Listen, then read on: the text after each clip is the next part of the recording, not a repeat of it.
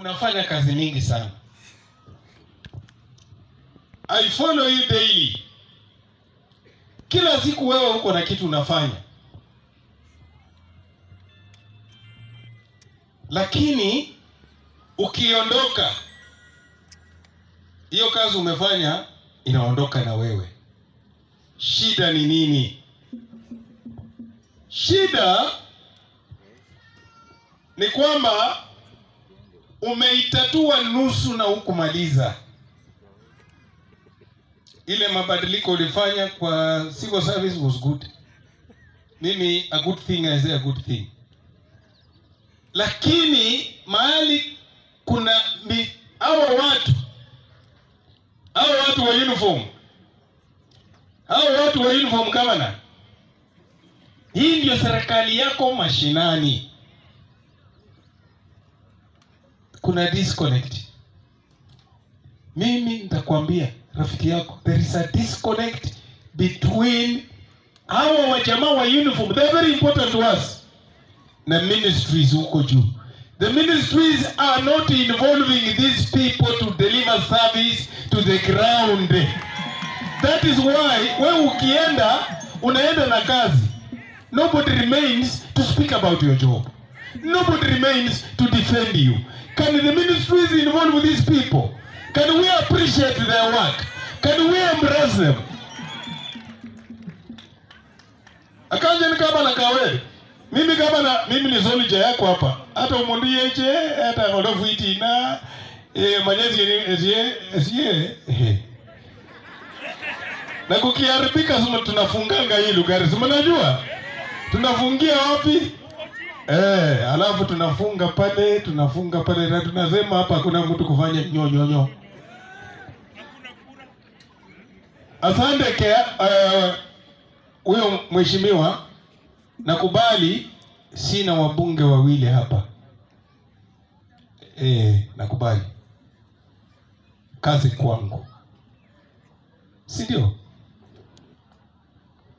Gavana, niko na shida. Hii kazi yote umefanya,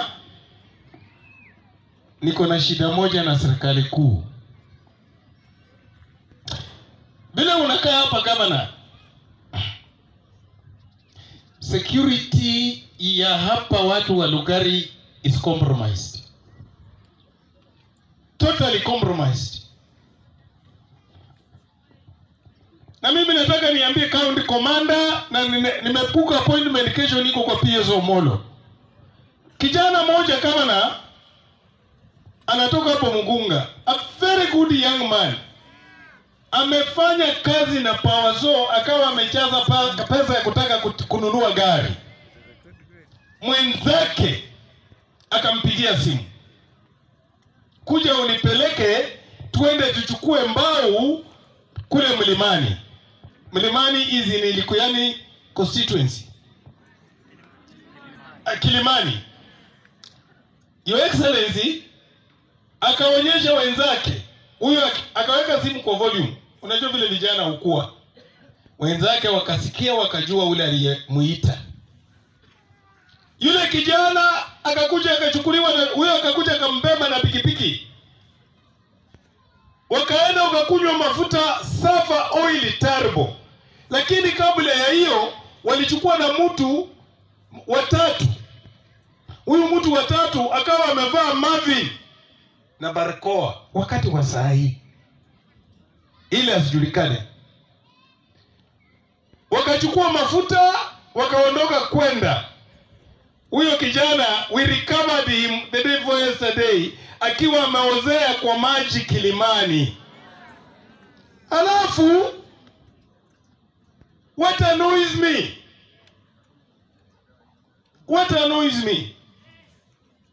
there are two things. One, yule kijana aliyemuita akashikwa. CCTV ya Safa Oil inaonyesha mtu watatu. Police in Lumakanda, in Lugari, in Kakamega cannot get this man to identify the third person. Tunadanganyana nini? Tunasumbuana nini? Na ukweli ni kwamba there is a policeman Majengo.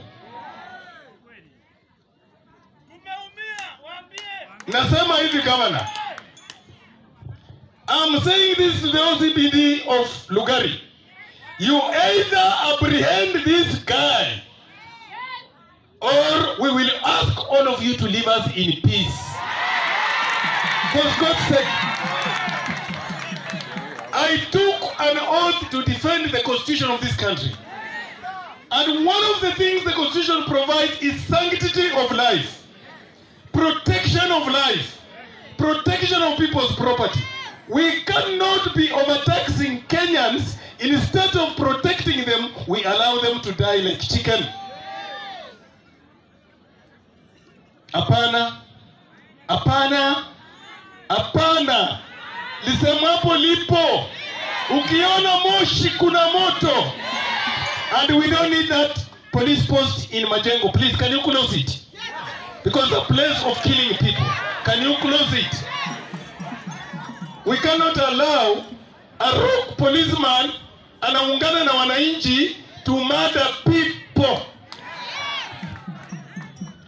Finally,